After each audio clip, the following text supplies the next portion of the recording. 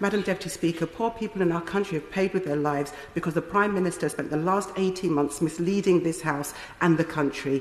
Peter 𝗧𝗛𝗥𝗢𝗪𝗡 from the CWU has over 27 million views on his online, and let me tell you some of them. He highlights that the Prime Minister said the economy has grown by 73%. It's just not true. Reinstated nurses bursary, just not true. There wasn't an app working anywhere in the world, just isn't true. Tories invested 34 billion in the NHS, not true. The Prime Minister said we have severed the link between infection and serious disease and death. Not only is this not true, Madam Deputy Speaker, but it is dangerous, and it's dangerous to lie in the pandemic. And I'm disappointed that the Prime Minister has not come to the House to correct the record and to correct the fact that he has lied to this House and the country over and over again.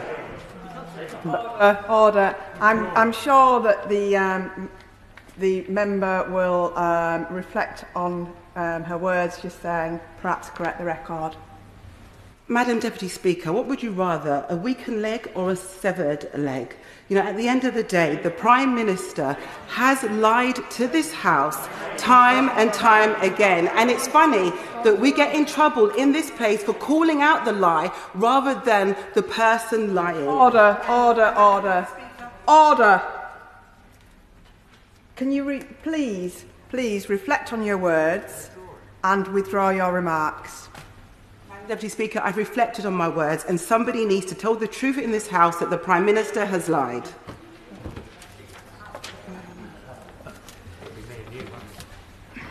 Under the power given me by Standing Order number 43, I order the member to withdraw immediately from the House for the remainder of the day's sitting.